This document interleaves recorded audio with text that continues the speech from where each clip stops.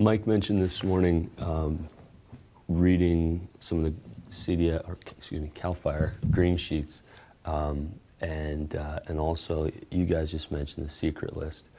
Do you think that your experiences with reading other people talk, and you also mentioned Chief Brunacini, do you think that those created an opportunity within the culture to say, yeah, we can do the same thing?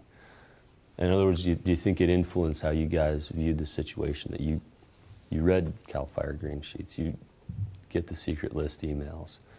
I think also going to the Safety Officer Conference in San Diego, which was new to us. Chief Summers had been there before.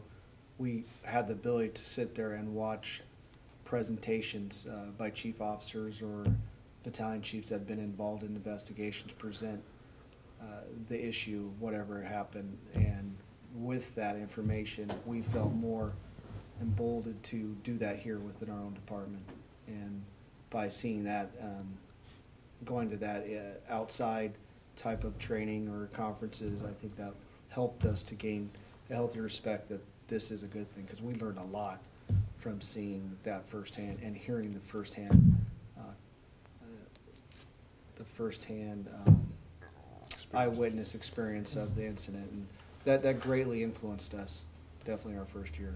The one thing though that I think does still bother me a lot is you'll go to conferences like the safety officers or others. Yeah. And you'll have a discussion, or you'll hear the presentation, and then you have the opportunity later on to talk, and you find out still there's a lot of backstory that wasn't talked about. And yeah. I really think that we as a culture need to continue to work real hard at being real honest. You know, we're deathly afraid of lawyers and deathly afraid of being sued, and yet we're missing so many important lessons because of that fear. And I think we need to overcome that within the fire service culture. And there again, with this particular incident, we were kind of very committed real early on to being very frank about what we found and sharing whatever we found.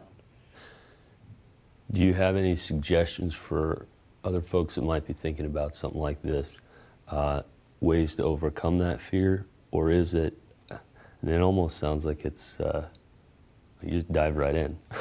You have to take that leap of faith. Yeah. That's you have to just step right into it. Yeah. And I like the term you used, keep it within the family. Yeah. This is family business.